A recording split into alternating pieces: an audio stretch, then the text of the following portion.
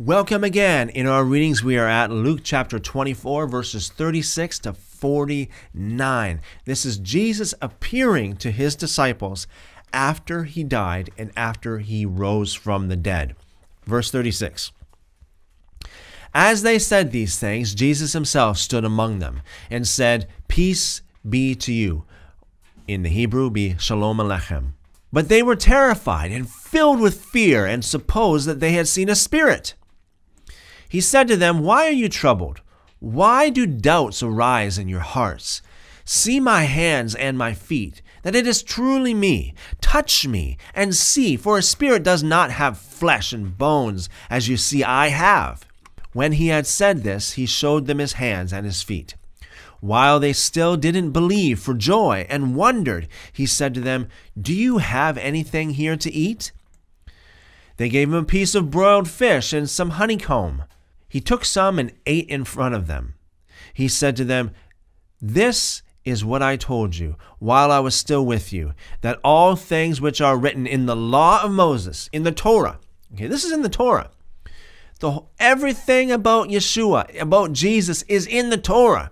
Let's read this again. He said to them, "This is what I told you while I was still with you, that all things which are written in the law of Moshe, law of Moses, the prophets, and the Psalms concerning me must be fulfilled." Then he opened their minds that they might understand the scriptures.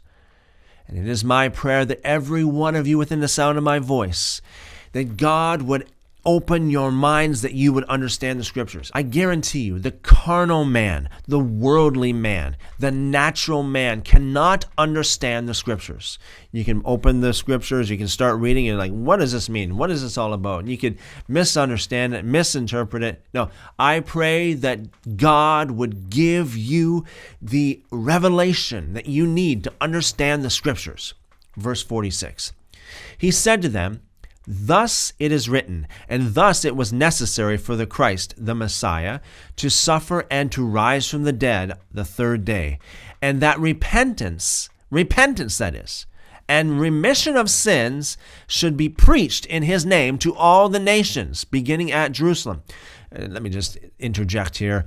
There are people today, Christians today, preachers today, that do not preach repentance. Jesus said you should preach repentance. He said this, consider this. It was after he was crucified, after he rose from the dead, and now he's given instructions to his disciples. He said you should preach repentance and remission of sins in his name to all the nations, beginning at Jerusalem. Verse 48. You are witnesses of these things. Behold, I send out the promise of my Father on you. That's speaking about the Holy Spirit. But wait in the city of Jerusalem until you are clothed with power from on high. Wait until you are clothed with power from on high. This is very vital. There are people that are lots of people going out there preaching the gospel, but they are not clothed with power. Everybody thinks that they have the Spirit of God. Everybody thinks that they have the Holy Spirit, but are you clothed with power? That's the question. Do you have power? Are you strong, bold? The scripture says the righteous are as bold as a lion. That's powerful. It is the Spirit of God that gives you this power, okay? You need this power. You need to be clothed with power from on high. You need to get in line with his word, to get in line with the righteousness of God, to be righteous. Repent of your sin and turn to God. Fulfill the righteousness of God in you. Walk out his righteousness in you. Walk it out. Walk out righteousness every single day.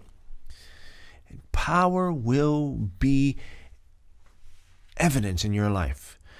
Power will be just the fruit that you produce. You will be as bold as a lion. And I pray that every one of you will do that. You will repent of your sins, follow after righteousness, and God will give you power. Clothe you with the real holy, I say Holy Spirit of power in the name of Yeshua. Thanks for watching.